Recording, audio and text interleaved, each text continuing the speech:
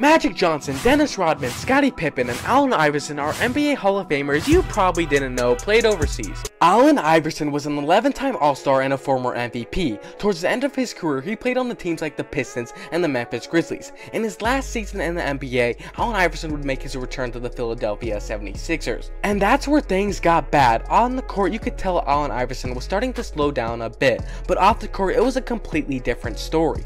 Allen Iverson was dealing with a divorce, and he was also starting to develop a bad gambling and alcohol addiction. Once his final season was over, Allen Iverson still wanted to play in the NBA, but he was receiving no contract from any NBA team. Nobody wanted him. And then out of nowhere, he received an offer from a team in Turkey. Sadly, after only playing 7 games in the Turkish league, Iverson would suffer an injury to his calf.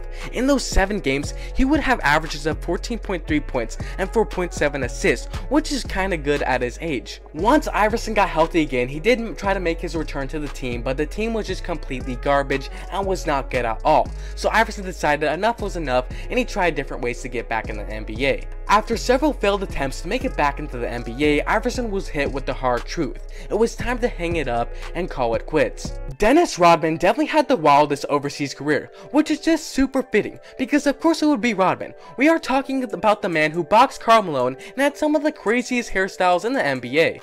After he retired from the NBA, he would make several stops around the world. He played for several different teams.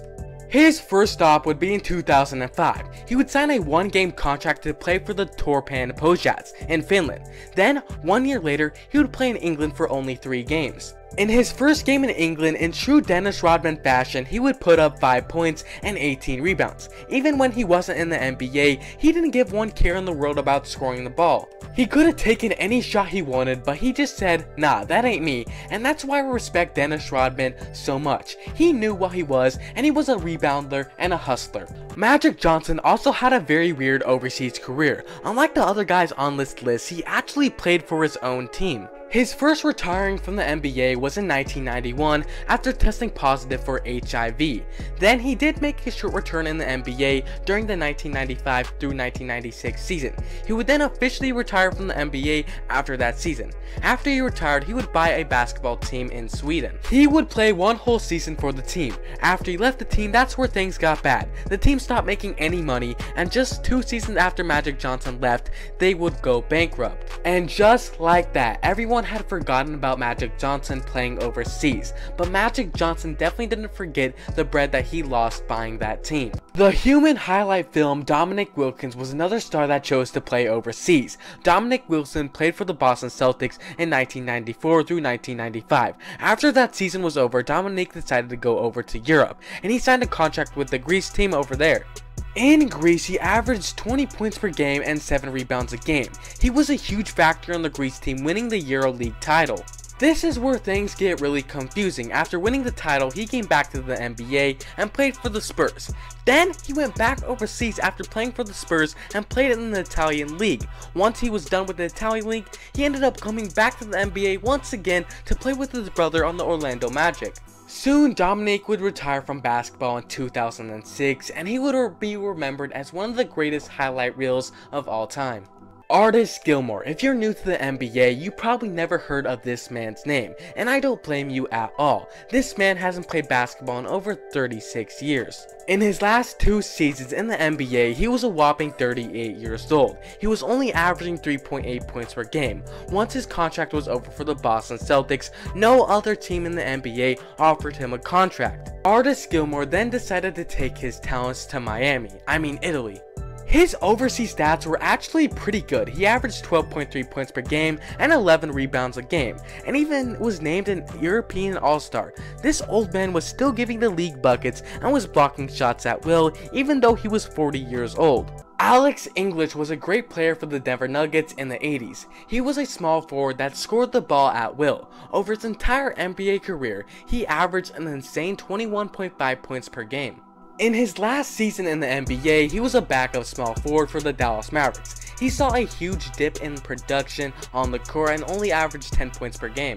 And just like that, no NBA team was going to give Alex English one last chance to stay in the NBA. So when no team was giving him a contract, he decided to play overseas. He signed a 1-year contract and saw his numbers go up a little bit. He would end up playing 18 games overseas before calling it quits. Bob McAdoo is an NBA legend. He made the NBA's top 75 list, but you probably didn't know Bob McAdoo was one of the greatest USA-born players to ever play overseas.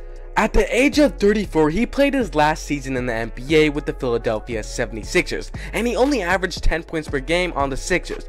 Just like so many other stars featured on this list, nobody in the NBA wanted him. Bob McAdoo would then say to himself, why not give this overseas things a chance? He would go overseas and average 26 points per game and 10 rebounds a game. He would also win the EuroLeague championship twice. He would play overseas for 7 years, at the age of 35 to when he retired from basketball at the age of 42. He would become a legend, both in the NBA and overseas. Stephon Marbury's last season in the NBA was with the Boston Celtics. After he was done with the NBA, he decided to go overseas and play in China.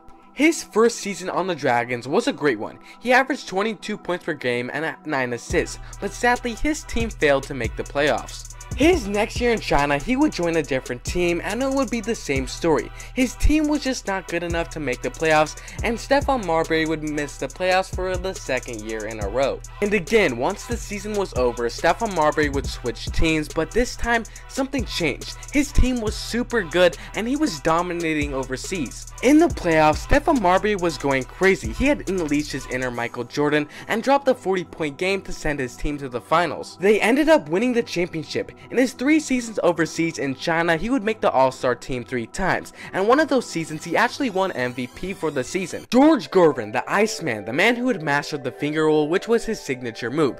George Gervin was one of the best shooting guards in the NBA. After retiring from the NBA in 1985, George Gervin still wanted to play basketball, so he decided to go overseas and play his seasons in Italy for the Banco Romas. Even though he had definitely lost a step in the NBA, he was back in his prime overseas. He averaged an insane 25 points per game and 5 rebounds a game. In his last game overseas, he dropped a whopping 31 points a game and 5 rebounds a game, like it was nothing. He would be inducted into the Hall of Fame in 1996 and will go down as one of the most underrated shooting guards in NBA history. And finally, for the last guy on this, one of the all-time greats, Scottie Pippen. Scottie Pippen is one of the greatest small forwards in NBA history. He made the All-Star team 7 times and was the second best player on a dynasty. At the age of 34, Scottie Pippen will retire from the NBA. For 8 years, Scottie Pippen had not touched a basketball at all, and then, out of nowhere, he would decide to play overseas in 2008 at the insane age of 42. He was basically an elderly man at that point in his life.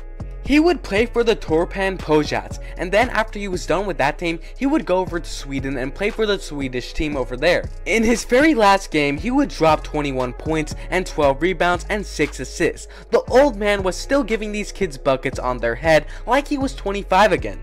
Even though his overseas career was very short, it was still super fun to see Scottie Pippen suit up one last time and play his last game of basketball.